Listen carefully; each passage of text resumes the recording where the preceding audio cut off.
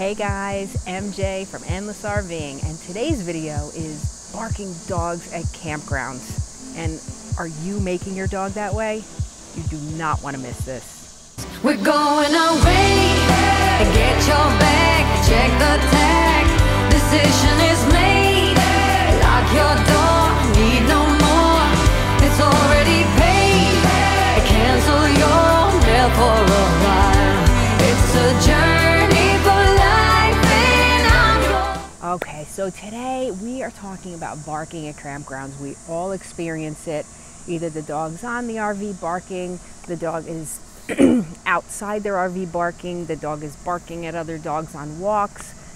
It's happening, and it's happening a lot. So if you've watched any of my other videos about dogs, you know I'm a certified professional dog trainer. I've worked with thousands of dogs. I have a very successful dog training company in the state of New Jersey, and I really want to share some tips for you if you happen to have one of these yapper dogs that don't stop at campgrounds. I want to give you some help and give you some tips so it can help your life become a little easier and help your dog understand a little bit more about what you want from them, okay? Got a lot of notes here, so I'm going to refer to them. I don't want to miss anything. There's a lot to cover. So, look, dogs bark, okay? That's what they do. They bark to communicate in many times something that they're trying to get across, okay? Today I'm going to cover five reasons that dogs bark and what to do about it. And at the end, I'm going to tell you what you are doing to make it worse, okay? So you definitely don't want to miss that. So in many cases, dogs barking is a symptom of something, all right? It's a symptom of either boredom, or they're trying to communicate they're upset, or something like that. So the number one of the five that I'm going to discuss with you today is boredom, all right? That's huge. Dogs are many times very bored on the RV, sitting outside the RV. They're just kind of hanging. Some dogs are fine with that, but many dogs are bored. So on the RV, you know, you'll see them at the window, barking. Make sure your dog is exercised, okay? That's critical. Take them on a nice long walk, and the walk is not for you, the walk is for them, okay? Let them stop and sniff all those things. That's their mental stimulation. They really need that, all right? Really important. On the RV, mental stimulation for dogs is critical, okay? Don't leave them on the RV with nothing to do. It's like leaving a 2-year-old in a room, or a 3-year-old, or an 8-year-old in a room with nothing to do. They're gonna go nuts, all right? Dogs are mentally on the level of a 2 to 3-year-old anyway, so we need to provide them things to do, or guess what? They're gonna become destructive, they're gonna become loud, and it's going to drive you nuts. So you can use, there's all different things. There's different, marrow bones are great. Frozen marrow bones, wonderful. Don't cook them, all right? Raw bones are fine for dogs. You want to make sure that you are using, you know, all different toys to feed the dogs out of. So a lot of people feed their dogs out of bowls. Many times I don't do that, all right? I'll put the food in a Kong and freeze it up. You can put peanut butter, you can load that thing up, freeze it, that'll last for a while, okay? Put your dog's kibble into an Omega treat ball, or into a Kong wobbler, or these other toys where instead of eating in 5 minutes out of a bowl or less, it's gonna take them a lot longer to get through it. It's gonna keep them active and busy, keep that brain moving so they're not getting bored and gonna start to bark to let people know that they're bored, all right? Also, you can, when the dog's on the RV, leave music, TV on, you know, leave something on for them. In my last video, I had talked about a CD called Through a Dog's Ear, which is really good for anxious dogs, but any dog can, you know, relax with it. It's specifically made for dogs. Research is there that shows that it does help dogs relax. So put that on if you're going to be out. If you're going to the pool or whatever, just put that on. Okay, number 2, dogs bark out of frustration, okay? So you'll see this all the time, all right, where you're walking your dog around the campground and there's a lot of dogs maybe tied up or behind a little fence on their site, and they're going nuts. They look like Cujo. They're not Cujo. Many of these dogs are completely frustrated because they can't get to what they want, all right? They want to play. They want to say hello, and usually there's a leash or a fence or a tie out, something holding them back on their site. I always use this analogy. So picture a vending machine, okay? If you put a quarter in a vending, maybe 20, 30 years ago, put $1 in a vending machine, okay? And you push the button, all right? Let's say, what do you want, Doritos? Push the Doritos button, nothing happens. All right, so you push a little harder, still didn't get what you want. Then what people do, they start banging a little, right? Still not coming out. The frustration is building. You want those Doritos. Banging, people will grab the machine, start shaking it, still not coming, kicking ensues. It's just a disaster. This is what's happening with dogs that are frustrated because they cannot get to what they want. It's like this vending machine. It's called barrier frustration. They can't get to it if they're behind that gate or held back by a leash, and that frustration is building up. Most of these dogs are not aggressive, okay? They're frustrated.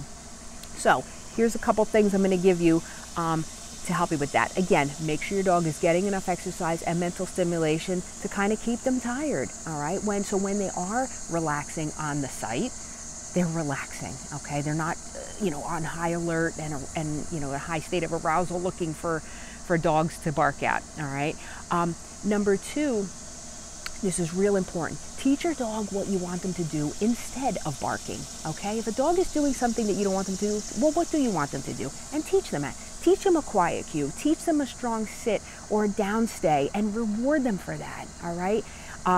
Another good one is a look at me, okay? So when you see a dog coming, tell your dog, look at me, and reward them for that, okay? You're telling them, when we see a dog, this is what I want you to do. I don't want you to bark. I want you to look at me. I'm going to reward that until you get it as part of your repertoire, okay? So again, replace that barking with something that you want them to do, all right? That's what you're communicating with them in a way they can understand.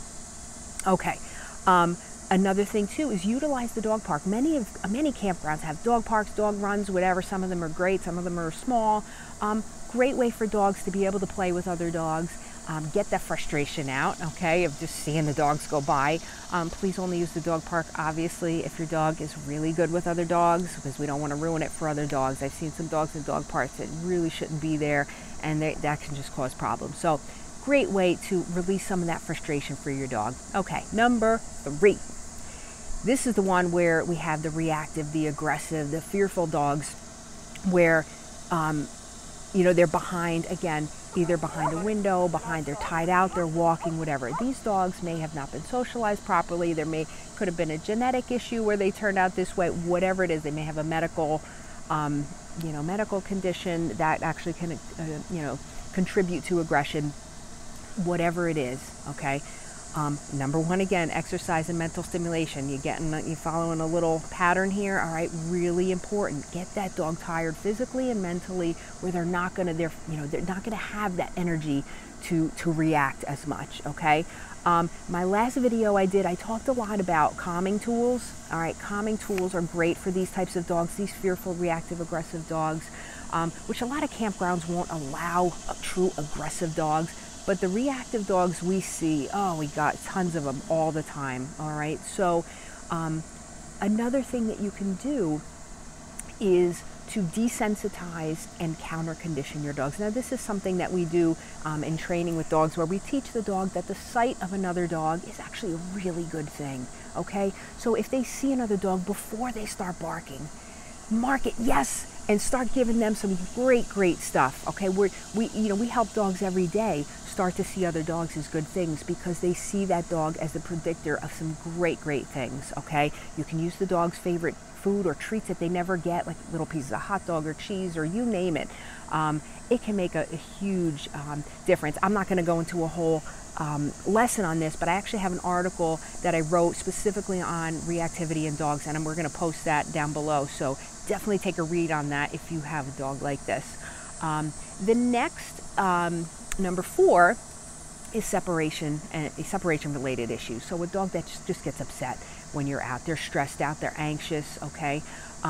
So some dogs have a very hard time being away from their owner. So my last video, again, lots of calming tools, lots of them that you can use to help your dog through these times. If you're going to be, like I said, at the pool, or you go for a hike, or you have to leave the RV, or if you're full timing, you're work camping or whatever, and the dog is going to be there.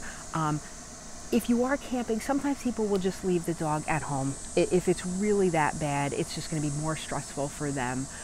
So leaving the dog at home might be a good thing.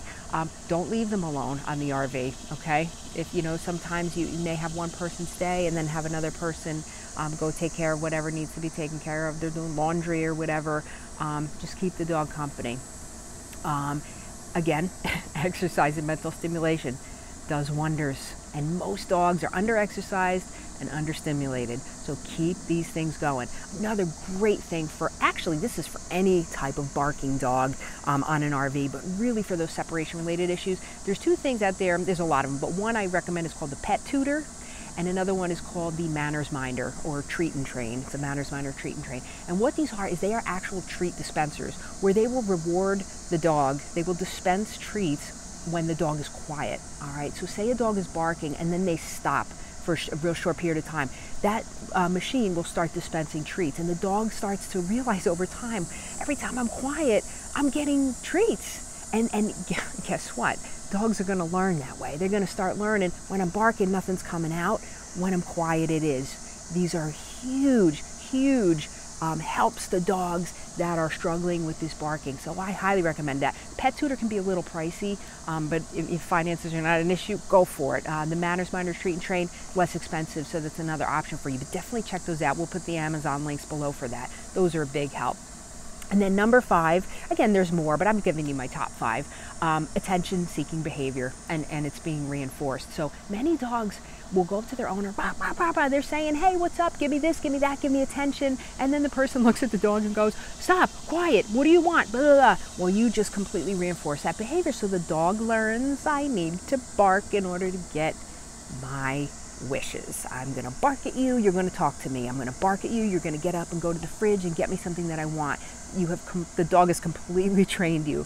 So make sure you do not reinforce those behaviors, all right? So when a dog barks at you, you know what you do? And if it's demand barking, if it's upset bark, again, that's, we talked about that. If this is just a bratty, demanding dog, the dog barks, you look away, you walk away. It takes practice, because your first instinct is to want to go, what? Or stop, quiet, no, blah.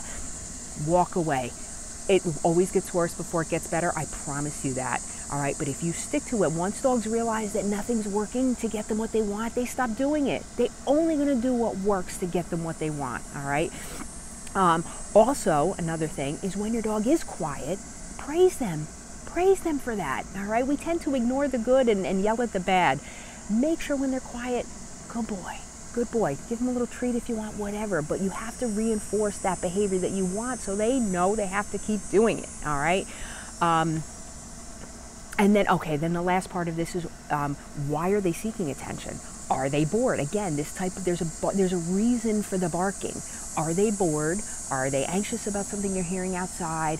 Try to figure out what is causing the barking, and then you can attend to it. Again, it's a symptom of something that you want to figure out why, and then fix that, the root of the problem. Okay, now, this is where I'm going to say, are you causing your dog to bark? And man, do I see it all the time at these campgrounds. And yes, so many people are. They think they're helping or stopping the behavior, but it's actually making it worse. It's exacerbating it. And I really want to give you these tips to help you out. Okay, so there's 5 points I want to make here. So number 1, you're walking past the site and the dog's laying there, and I'm walking my dogs and the dog starts barking, barking, barking. What do you hear the people do all the time? Stop, shut up, get over here. Okay, great. The dog may stop for a few seconds and then start up, stop, I told you to stop, stop. Like they not understanding that. Then we pass back by, the dog starts doing it again. They don't understand yelling, okay? It's a Band-Aid. Again, you want to teach your dog a replacement behavior. What do you want them to do instead of bark? Teach them that, okay? If they're anxious, we need to desensitize and counter condition that, which is in my article that I'm going to post, okay? Why are they barking? And let's deal with that. Yelling at them does nothing. That behavior is going to continue. In 99% of cases, it's going to continue and possibly get worse. Okay, number 2, I've seen a lot of people spray the dog with a water bottle, okay? Yeah, it's a Band-Aid, okay? A lot of these dogs then become afraid of water bottles and the person spraying them, and it's still not solving the problem, because people say, well, yeah, it works, I just have to take the water bottle out. Who has to take a water bottle out, right? You don't want to have to keep taking that water bottle out. You want to teach them what you want them to do instead. That can really scare some less resilient dogs are going to get really scared by that, and I've seen it many times. Again, communicate what you want, all right? Number 3, this is a big one for me. I am anti shock collar. Okay, I've seen the damage it's done. We've worked with so many dogs who have become aggressive and more reactive because of the use of a shock collar. I see people using them on the RV. People have mentioned, on the RV they use it. People use them off the RV to make the dog stop. Does it work? Oh yeah, it works. It stops that behavior for that time. Unfortunately, the behavioral side effects that can stem from using a shock collar are insane. Okay, dogs can become more fearful. The research is there. I'd be happy to provide it for anybody who asks. Just leave a comment. It creates aggression. It creates more reactivity. It can create anxiety. The American Veterinary Society of Animal Behavior has a statement on this. All right. I don't recommend doing that. And people say it works. Again, yeah, it does work to stop, but so does teaching your dog what to do instead, and you don't have to hurt them that way. A lot of people say, oh, I've tried the shock on my neck. It's not the same. Okay, I'm just going to read this. This is from the San Francisco SPCA, okay? The skin on a human's neck is actually way thicker than a dog's. It's 10 to 15 cells. I just want to make sure I get this right. Yeah, on a dog's neck, it's 3 to 5 cells thick. All right, so that's what you're looking at when you're putting that shock collar or a prong collar or whatever. It hurts, all right? That's why it works. But like I said, the offshooting behaviors that you're going to get from that, in most cases, it's not something that you want to deal with, and even harder to undo than the original behavior, all right? The next thing is citronella collars. Wouldn't use them. The dog is trying to communicate something to you. They're bored, they're scared, there's something. Don't spray something in their face. Try to get to the root of the problem. Help them through it, all right? This is the last thing I'm going to say. These tools that I just mentioned, that if you're using, I highly recommend that you try something else, all right? You don't have to hurt your dog to change behavior. I do it every day, all right? These tools that I just mentioned are extremely positively reinforcing to the owner, not to the dog, because they work for that minute. They're a Band-Aid, but they work. So the owner goes, oh, see, it works. I stopped them from barking. Yeah, but you don't know what else is going on, and what other behaviors are we creating, and why do we have to scare the dog to do it? We don't have to. So I just want to mention this too. I've seen a lot of dogs too where with a shock collar, that people use the beep that comes before the shock. I've seen then dogs become afraid of microwaves. They've become afraid of fire alarms. They've become afraid of beeping watches because they hear that and they go, oh crap, here comes the shock. What these tools do, and especially the shock collars, is it teaches the dog to stop communicating with us. Barking is a way to communicate. They're communicating something to us, and if we shut that down, a lot of times these dogs, you know what, I'm just not going to bark, I'm not going to growl, I'm just going to bite. And that's what happens in a lot of these cases, where the dogs, they completely lose their ability to communicate what they're trying to tell us, all right? It's kind of like us. A shock collar is like us walking around with a loaded gun to our head. We don't know when it's going to go off, and the dog doesn't either. It can cause a lot of stress for them. At a campground, teach your dog what you want them to do, all right? You teach them, if you're barking, let me help you through it, figure out what the reason is, and let's come up with an alternative way to deal with this barking, all right? I'm telling you, it works. I do it every day with all of our clients and their dogs, and it's a beautiful thing. And you have a happy dog who's not barking, who's not aggressive, and especially with aggression, it can take some time, but I'm telling you, it's possible, all right? I hope that you found some of these tips helpful. Any questions that you have, again, leave in the comments. I'd be happy to answer them.